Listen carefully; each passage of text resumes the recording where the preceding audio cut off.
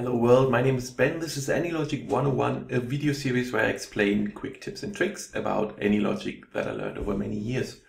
And today I want to talk about a painful issue, and that's file corruption that can happen from time to time. And I want to show you how you can avoid that 100% of the time.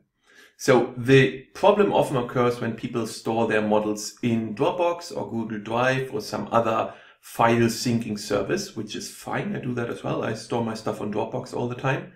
And it's great. But the problem is that the way you typically use AnyLogic, it can lead to file corruption. If your internet connection breaks in the wrong moment, or you turn off your computer too quickly, things like that. It's kind of random. It happens fairly rarely, but it does happen consistently.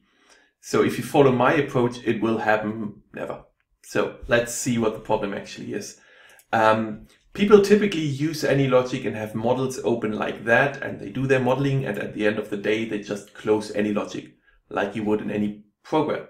And then they shut down their computer or do other things, and at a later point, they restart AnyLogic next day or whatever. And AnyLogic then remembers, oh, you had these models open, I'm going to try to open them again, and accesses the file location on Dropbox. But that file might be corrupted now because the syncing didn't go well. It's rare, but it happens. And then you get an error message and you have no idea what happened.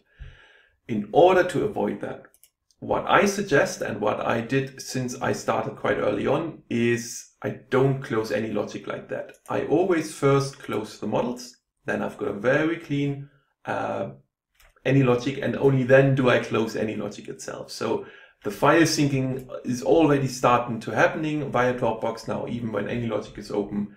Then I close AnyLogic, I get my coffee or end my day.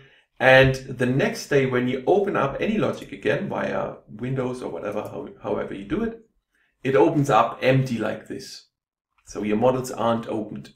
So again, there's no way any interference can happen. At the start of the day, Dropbox might still be doing some thinking back and forth, whatever.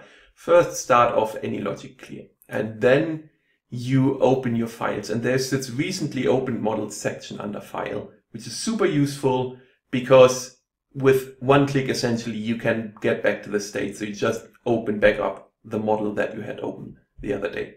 It's a tiny little bit more work, but in my experience, that habit is really, really helpful. But because I have no synchronization issues ever anymore, and before, when I use this approach, they do happen from time to time, and it's a bummer. So very quick trip, but I hope it's helpful. Thanks a lot.